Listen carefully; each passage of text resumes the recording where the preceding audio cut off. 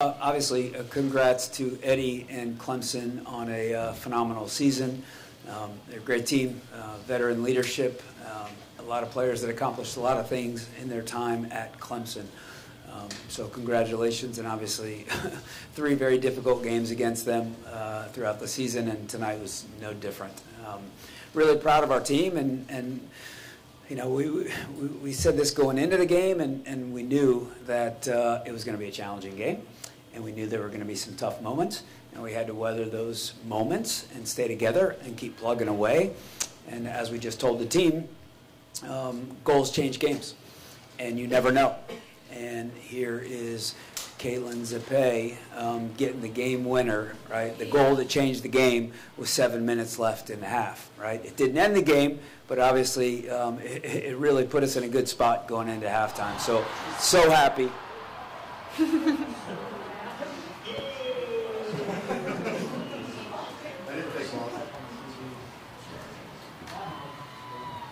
So happy for Zip. Oh, wow. So, yeah, that's all I got. Happy to be advancing, and happy to have an opportunity on Monday. Questions for the student athletes. Yeah, they're really going to take long.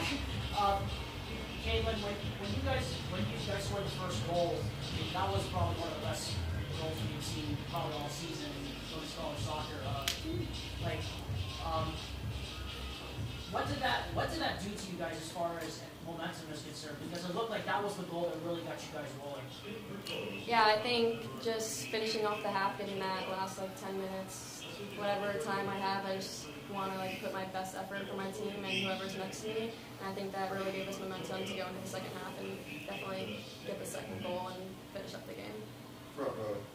Cristina, Tim gave us a stat, since you guys are the first team since 2015 to not concede a goal in the College Cup so far. Yeah, not done. What has the defense done so well just, to get here, to be at this point? Honestly, it's just communication, trusting each other. I know that Lauren has my back, Gil has my back, the whole 4, I can name them out for you, obviously. But honestly, the whole team, it takes the whole team. It has to go through everyone to get to me. So I think just trusting them and them trusting me that I'll be there when I need to be. And I think just overall, I'm so proud of them because this game can be a hard game sometimes. It doesn't always go our way. And so for them to kind of keep it on our terms a little bit when maybe it wasn't going that way always, I'm just super proud of them. We're growing every single game. I'm just so proud of them and how we first started this season, and here we are now. Kaitlyn, I know, correct me if I'm wrong, but midway through the season you were kind of dealing with the injury a little bit, and you came back, you really saw your game picking up here, and now scoring a goal on one of the biggest stages in soccer. Just what's this process been like for you? Throughout the season, battling with injury, coming back, your senior season, this moment now. Yeah. I mean, I couldn't do it without, my teammates. They pushed me to be better every single day at practice, on the field. And I just want to put forth my best effort for them. And, yeah, there's injuries here and there, but I think just trusting the process and, focusing on the task at hand has helped me a lot in the future. We have a question from Zoom. You'll hear the voice. Melvin, go ahead if you want to ask your question. Okay, thank you very much. Congratulations, guys. My question is for the marketing grad student. Christina. Oh, I was just like, who is that? Thanks. Oh, I know that voice. Okay. Christina, can you tell me a little bit about when you knew that the defense was really gelling together? You've had so many clean sheets this season, and you had such a string of them now. When did you know that you guys are really going to be able to play your best for an extended period of time? So I think maybe after the first game, obviously there was a lot of improvement we needed to make. We still started off very strong, but just kind of getting to know each other. We have some new faces within the team, so I think kind of having more time to play with each other and understanding each other's weaknesses and understanding each other's strengths, kind of dealing with that and building upon that every single week. So since we just trust each other and we love playing with each other. So every week is just a new week to build upon things. Wow. I'm just surprised you didn't ask you a marketing theory question. I appreciate that. I appreciate that. Kaitlyn, I saw after the game you went up and hugged your mom in the stands. What she say to you? That she's so proud of me and that I've been working hard for that moment and just to keep going. So, Cristina, your distribution was excellent today, and particularly on the goal kicks with Pensky really high pressing. Was that something you guys discussed before the game, or it just kind of opened up that way as the game developed? Well, thank you. I think it is kind of what we saw. I always talk to Heather Gilchrist and Lauren Flynn next to me and see, maybe I see something, but they might see something that looks even bigger and looks like an even more open space. So we kind of just chat it up, and sometimes it does get us in trouble timing-wise, but I want to make sure that we're hitting it where we need to hit it and it's not going to get us in trouble. So I think kind of just trusting each other. If I roll it off to Lauren, she's going to hit it in a good spot, and if I just hit it one time, then it's in a good space so that we can go forward. It's not coming right back at us. You have time for a couple more. Obviously, for both players, you guys were here last year. Lost that close game. How does it feel to be able to get back on the winning side and get to the cup? You have been there a couple times already, the championship, but how does it feel to be able to get back there again? Honestly, I'm just so proud of this team. We have, like I said, a lot of new faces, and to be able to just come together as one and grow each week together. And like I said, probably in the first press conference, it's a grind this part of the season because everyone's tired. It just becomes doing the little things, right? So I think overall we're just so proud of each other and trying to celebrate in this little moment now, but obviously no, we need to move on and think about on Monday. Second row. As for you, Kaitlyn, I was out in the field chatting with Heather right after the game about her amazing assist to you. It was just over the head. Were you expecting it? Like, you got a first touch finish on it, so clearly you were ready. Talk us through that moment and what you were thinking. Yeah, I mean, honestly, I thought I was offsides, and then I kind of looked in front of me, and I was like, oh, maybe not. But it landed right in front of me, and then took a couple bounces, and then I was like, why not? Just take a rip. And ended up going in. So. Got time for a couple more. Yeah. So, Cristina, Kaitlyn, I mean, Florida State advancing to the national championship basically is as regular now as Tom Brady winning the Super Bowl. What's the mental preparation going to be like, knowing you guys have another game in a couple days, and knowing whoever you face, Stanford or BYU, is going to be even probably more difficult than tonight? You want it? I mean, the preparation starts now, like Saturday, Sunday, eat, sleep, practice some, but just mentally prepare our bodies for whoever we're playing, and just be us and keep playing how we've been playing, and I think we should be fine. You have one more from Zoom. Melvin, go ahead. All right, thank you. Kaitlyn, it seemed like you scored right after you came onto the pitch, like within the first couple minutes. How tough is it to be so ready to play your best? Because you, as reserve, you can't afford to ease into the game. You have to be ready right at the beginning. How tough is that for you? I mean, my first goal is to just connect my first pass and just get dialed into the game and try to match everyone's energy, and it helps a lot that all my teammates are behind me and supporting me, so it makes it really easy to put my best foot forward to the game. All right. Well, thank you to the student athletes. You're all welcome to go ahead. Congratulations. Thank you. Good to see you guys. Questions for Coach in the back? Coach, Eddie said that it felt like to him in the first half that they were getting the better of you guys, and it felt like they were playing the better half up until the goal. Did you feel that way? Yeah, I mean, I think they had a pretty good rhythm with the ball and created a couple good looks, right? And probably, I mean, for the game, possession was 54-46. But I would guess that their possession might have been a little bit better than ours in that first half, right? They outshot us 8-5 in the first half. Yet at the same time, we had a couple, the run, Huff went on, and the ball, Beata played across to Dudley. So we still had a couple good looks. But there were a lot of moments in that first half where we were a little out of sorts defensively.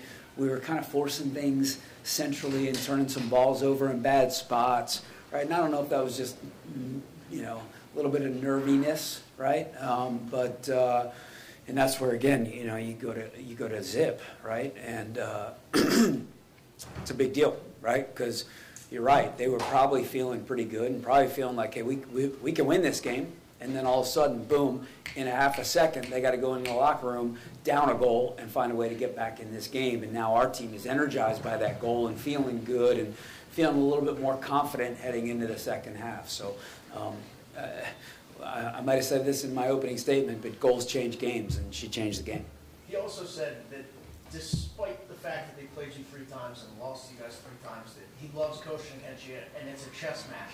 Did it feel like that was the first chess move that you had to make, putting Zip in the game and her scoring that goal? Yeah, Zip is she scored a great goal against NC State on senior night, right, a special night, and beat a player off a dribble and just smashed it. I mean, the kid, she can hit a ball with absolutely both feet, right? And I told her that this might be a bad thing to say, but I told her if I could, I would have bet $1,000 that she would have scored that goal, that chance that she had late in the game, because she's just so good in and around goal, right? And so the goal she scored against NC State, I think she scored against BC a couple games before that. So she's getting, some confidence. And I was so proud of that last moment when she did have that chance at the end of the game where she faced up and she beat a player, right, and got that shot off, right, and that just speaks to her confidence, right. There's another side of Zip that's very possession-oriented and maybe cuts out of that and goes backwards. So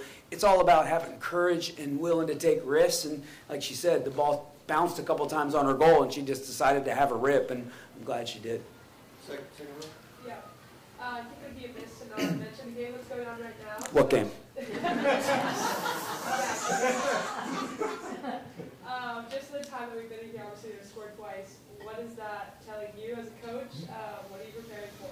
Yeah, I mean, obviously we all saw what happened last Friday night, right, 1 week ago at BYU, right, 3-0, and all of a sudden it's 4-3. So a lot of time left to be played, right, 80 minutes, 79 minutes still to be played, right? And BYU has a real prolific attack.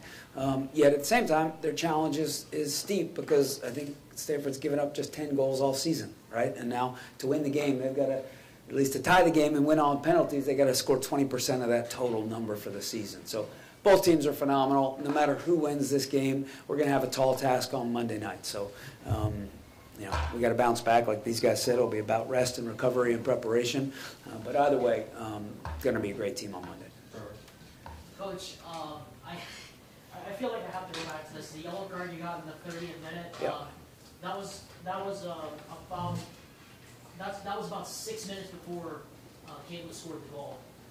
Do you feel like that single-handedly might have lit the fire under your team that ended up getting the goal near the end of the half? No, I mean, I could try and take some credit for that, but that would be grossly ignorant or arrogant. And actually, I asked her at halftime why I got the yellow, and I said all I was asking is for you to take a look because I felt that their player took our player down, chopped at her from behind, and I guess I got the yellow because any time you are out of your technical area and do this, it's an automatic yellow. So I got that. And I apologized to our team at halftime. I said, look, we got to stay cool. I apologize for the yellow. We just got to keep playing.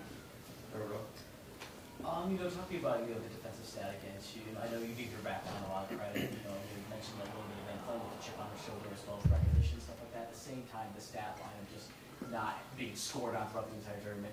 How impressive is just that bad forward that's advancing state that they put out there? It's a big deal. I didn't know the 2015 stat, right? But I did know that we were the only team within this group that hadn't conceded so far in the tournament. And then, I haven't said this stat in front of our team, but that's now 14 games. In the last 14 games, we've only given up 1 goal in the run of play. That's an impressive stat right there. Gave up a PK, gave up a corner kick, gave up a free kick. So 4 goals against in the last 14 games. I think our back line and goalkeeping deserves a little bit of recognition. Speaking of the back line, Mimi Van Zandt doesn't show up in the Animal. stat sheet, but it felt like the goal that Dudley scored was because she put clamps on a second-team All-American on the other end. 100%, and that's not the first time that her defending has ignited our attacking. You know, she is. You just never know what you're going to get out of freshmen, right? You know if they're good players, right? But what's the acclimation process? What's the confidence process? How do they deal with bad days, right? All of the above. And unfortunately, obviously, one of our outside backs, tore her ACL 8 minutes into our season, and Mimi stepped on. That was against A&M. She played 80 minutes against A&M, 80 minutes against TCU. We knew right then that weekend that we had a player, and she just gets absolutely better and better every game, both her defending and her attacking. She's going to have a bright future. Time for a couple more. Talking about Jordan, when she's on the field and stuff like that, you're talking about the way she's defended sometimes, reference to the A&M game a little bit too. When she's defended aggressively like that, but she ends up finding the back of you, and what's her tenacity and mentality like just in those moments, just finishing? Yeah, I mean, any good attacking player, and especially a central 9, you want them to be a menace. An absolute menace. Yeah, they're going to get defended well at times. They're going to get pushed, shoved. It's going to be physical. But those who keep coming back are the ones who can mentally and physically wear on defending oppositions, right? And we like to, you can play this game a lot of different ways. And we like to wear back lines down, back half of teams down, right, with our relentless attacking. And Jordan Dudley, with her technique and her brain and her pace and her physicality, is the absolute epitome of that wearing down of an opponent. So obviously you guys won today. Probably watch football tomorrow. Then Monday you get back for the game. Now, how do you guys get prepared for such a quick turnaround? I had an experience 2 weeks ago, but how do you just get ready for the biggest game of the season on such short rest? Yeah. I mean, we'll stay in our rhythm, right? Which is tomorrow morning we'll watch video on tonight's game and see where we were good and try and build upon those good moments, and then probably not till Sunday will we be prepared to start showing our team clips of tonight's winner. Maybe we can give them some little drips tomorrow night before dinner. And then we'll train on Sunday and start to do some walkthroughs and stuff. We're not going to do a whole lot of training between now and kickoff on Monday night, but as soon as we can, start talking about our opponent. Last one. Coach, what's it like being around this team and just having this special group around you? What gives you the most confidence going into Monday's national championship match? Yeah, I mean, to win and to win at a high level, you need obviously a lot of talent, and we have that. In all parts of the field, and we have that. You need great leadership, and we have that. And every college team, their fall begins in January, right? Ours began in January, and we had some tough times in January and February and March. We didn't win a spring game until April 22nd, right? And that was really hard. And there were times where we dealt with those struggles really well, and there were times where we didn't. We were emotional, and we lost our tempers, and we came undone. And we talked a lot about this season will be defined by how we deal with tough moments. And our team has been unbelievable in all those moments. And so I think our poise gives me confidence. Like I said, our leadership, right? Our confidence, and then probably what has built over the season is our team's belief that they could be good. And I know that might sound crazy because it's Florida State and, in the final all the time and all this and that. Well, every year is a new year, and it's a new group of leaders, and they're very humble, and at the same time, their standard is very high. And so it wasn't until I think that Notre Dame game where we beat them 4-1 at home that our team really started to believe, okay, you know what? We're actually pretty good, and we can be good. So the talent, the determination, and then the leadership, and then the final piece of the belief. Well, Coach, thank you. Congratulations. We'll see you on Monday night. All right, thanks so much. Thank you, Coach. Thank you, Coach.